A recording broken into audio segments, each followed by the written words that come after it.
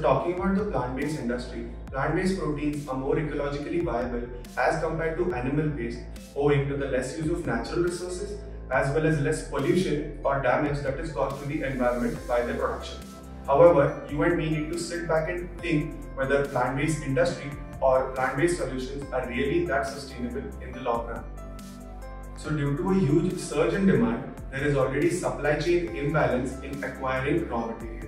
Added to these, geopolitical instability, climate problems and limited manufacturing capacity remain to be the key challenges that are faced by this industry and will hamper its growth in the long run.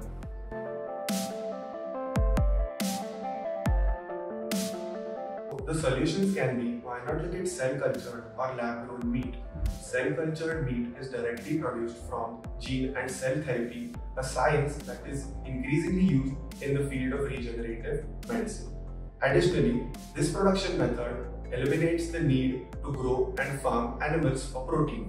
Cell-cultured or lab-grown meat is a decade-old industry still in its infancy, and hence manufacturers should look at this emerging field to collaborate and invest in this sector's overall development. So there are three primary challenges that are faced by cell-cultured meat or protein industry. First is scalability, second is the time it consumes in order to manufacture, and third is cost, that is affordability for the consumers. So talking about scalability not only to the point where it is commercially viable, but to the point where it is able to take a huge bite out of the animal protein industry. It is time consuming to develop stem cell lines suitable for cultured meat production.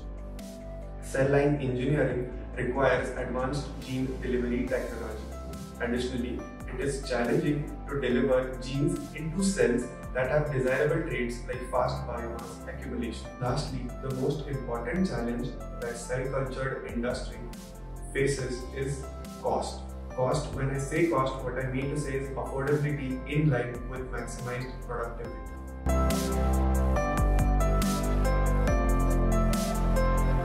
So when considering how to scale up, startups can rely on well-established biopharmaceutical manufacturing companies that have been growing cell cultures at large scales for more than a decade.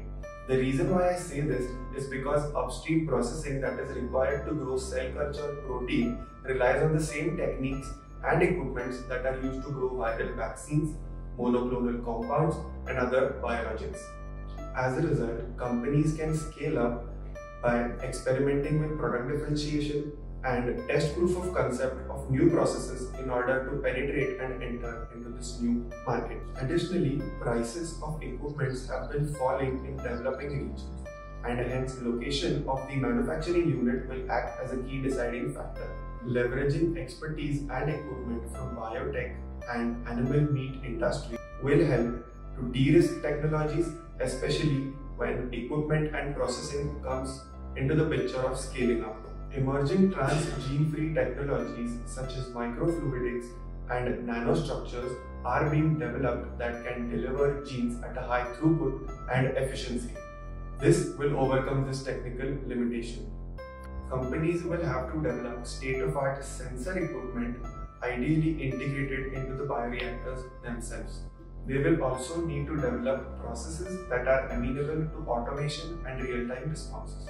So talking about affordability, finding alternatives to most expensive ingredients will go a long way in reducing costs. For example, serum-free media and amino acids derived from soy hold potential. To give you an example, Mosa Meat, which is a company based out of Netherlands, in 2020 announced that it had reduced its medium cost by 88-fold. Compared to biopharma and cell therapeutics, cultured meat industry provides a whole new paradigm for cost-effective analysis and optimization. For example, raw materials like hydrolysates or polysaccharides that are sourced from large-scale agricultural processing can be used as substitutes for the cell-cultured medium rather than relying on highly expensive and highly processed amino acids and sugars.